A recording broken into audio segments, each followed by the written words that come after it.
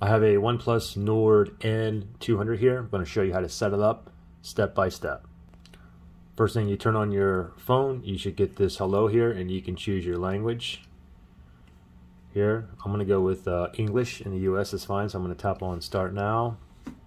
Terms and conditions, you can redo that, but you must agree to proceed. So I'm going to tap on Agree, and I agree again. Connect to mobile network.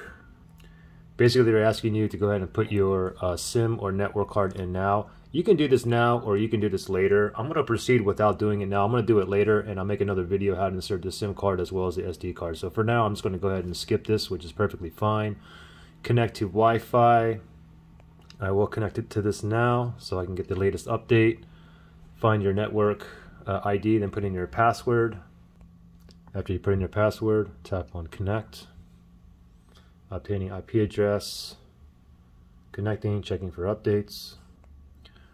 Copy apps and data. You can choose to transfer your apps, photos, contacts, Google account, basically your Gmail account, and more. If you want to go and proceed with that, you can go ahead and click on Next. For me, I want a fresh install here, so I'm just going to click on Don't Copy for me. Google account sign in. This is your Gmail here. You can go ahead and sign in now, or you can skip and sign in later. I'm just going to skip, and I'll just go ahead and sign in later. Tap on skip right there. Google services, use location, allow scanning, send usage and diagnostic data to Google. Now this all here is optional. You can toggle those on or off. For me, I'm fine with all of these on. It's perfectly fine, but it's up to you, okay? I'm going to go and tap on accept down here. Review additional apps. Let me tap on OK. Getting your phone ready. This may take a few minutes. And here, this is the Co-Creation Labs. Participate in OnePlus Co-Creation user programs to get the latest information and a better system experience. Now, this is up to you, okay? You can go ahead and agree to it, or you can skip it. For me, I'm not interested. I'll just go ahead and skip it. But again, it doesn't matter, okay? So I'm going to go ahead and disagree. Set screen lock, basically a password. You can skip this or do it now. I would recommend to do it now. So I'm going to go ahead and put a 4-digit pin here, basically my password. After you put in your 4 digits, tap on next, and then you're going to have to retype in that same pin again, and then tap on confirm. And for your lock screen, when your phone is actually locked, how do you want the lock screen to display? By default, it shows show all notification content. That's what I want, but you always have some choices down here. You can even go don't show notification at all, or you can go with show all notifications now, and then you can disable it later or whatnot. Okay, I'm fine with showing all of them, at least for now. So I'm going to go and tap on done right there. Unlock with fingerprint password. You can also put a finger password. You can go ahead and skip this now, or you don't ever have to do it, but I would recommend, it's good to have not only the pin but the fingerprint too. So for me, I'm just going to go ahead and tap on next. We're going to go ahead and do it, and the fingerprint scanner is going to be right here on the power button. Okay, so again, it's right there. So what I'm going to do is put my finger on that. On, off, vibrates, off, and just keep on going until everything fills up.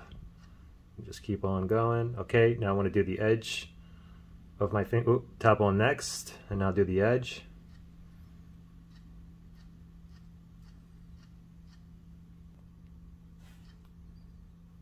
Okay, fingerprint added. Now from here, you can go ahead and add another finger or to another hand. You can even add a toe in there if you want. Okay, anyway, I'm good with just my thumb.